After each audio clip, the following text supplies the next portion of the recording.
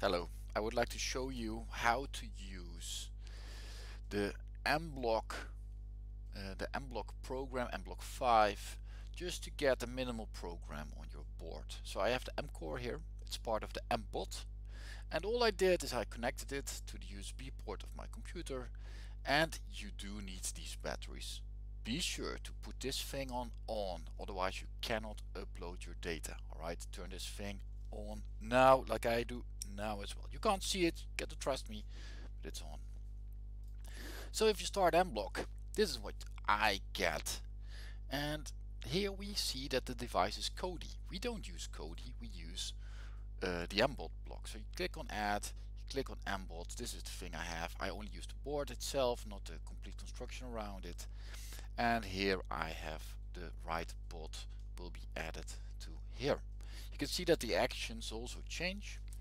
And what I'm going to do next is I'm going to connect to the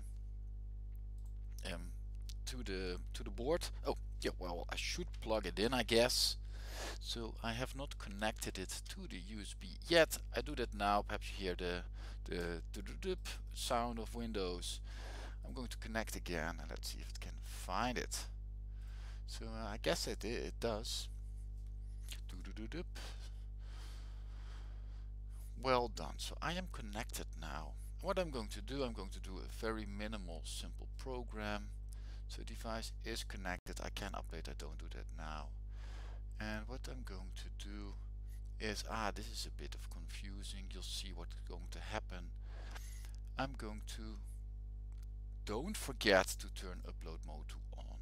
Turn it on, you can see that you get different blocks then. So if you turn it off, you get all these things that do stuff, but you want to have the upload mode on. So that means when you disconnect your mBot from the computer, you can run anything. And what I'm going to do is when the mBot starts up, then what I want to do is I want to do something forever. And I want to, well, I want to sense when the onboard button is pressed. That's the thing I will need. I want to make some LEDs blink, probably show, yes. I want to have one LED to show red, the other one is show green. I'm going to set it to green. That's what I want. And I want an if statement. I want if a button is pressed. If the button is pressed, then it should put one LED there. Oh, I want the if else statement. Oops. Well, let's do it. If the button is pressed, it should show red. Else both LEDs should show green. This can be put in the bin. Done.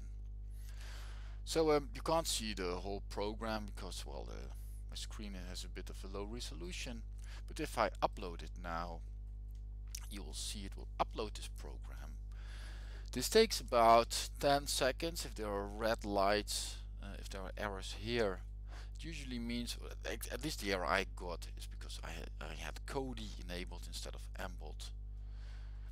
So now it's uploading. It takes, well, 10-20 seconds, like I said. And of course I'm going to verify if it works, and you have to trust me on that as well, that it works. So there the progress bar goes. So what I do here as well is I only use onboard sensors, not like things you connect to it. So this is a nice first program as well. And this takes, well, longer than I expected. Perhaps I needed to, well. So let's test it out. So if I take a look at my board, I see that it's green now, which is true because I don't press the button. If I press it, yes, indeed, all LEDs turn to red. Well, so that is my video. I can actually disconnect the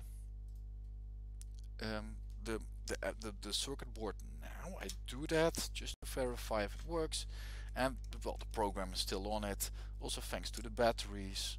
If I turn on and off the circuit board, the program is still on there and it still works brilliantly. So that was my video. I've showed you how to put a minimal program on the mCore circuit board of the mBot, and I wish you a very good day. Bye.